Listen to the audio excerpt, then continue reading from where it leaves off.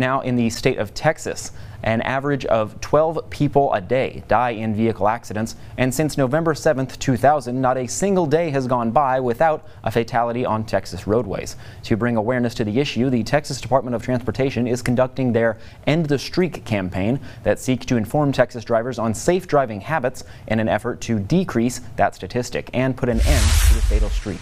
KRBC's Tobin Smith highlighting a local family with close ties to the issue.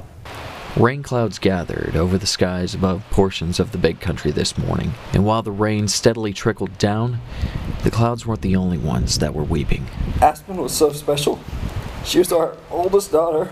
I was raised in a family of mostly boys, so she taught me all about raising girls. None of us will ever forget that morning.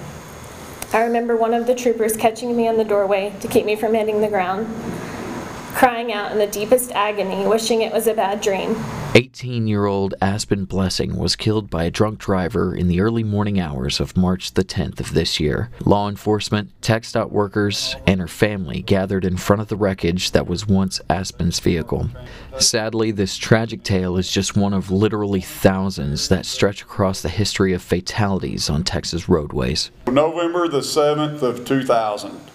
That was the last deathless day on our roads. When you put it in perspective, that's more than 87,000 mothers, fathers, husbands, wives, children that's died on our roads over the past 24 years. That's unacceptable. Because of the loss of their daughter, Jen and Drew Blessing have partnered with TxDOT Abilene this year for their In the Streak Texas campaign, which seeks to create awareness about safe driving in order to cease daily fatal vehicle accidents on Texas roadways. I think we can kind of become desensitized to the number of fatalities that we have in Texas and in the Big Country, and so putting a face with that, putting an identity to those names, I think really helps bring awareness and brings perspective to it's not just a number. Though the Blessing family's loss is still new, they utilize their strength in their attempt to help others and follow the example of kindness that their daughter Aspen set for them many years ago. When she was a little bitty thing,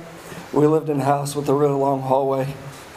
One night, after she was supposed to be in bed, I kept hearing her get up and come down that same hall. I finally threatened to whoop her, and so she stayed in bed. The next morning, I found out that she had been sneaking her snack candy into my lunchbox for me to take to work. That's just who she was. For BigCountryHomepage.com, I'm Tobin Smith.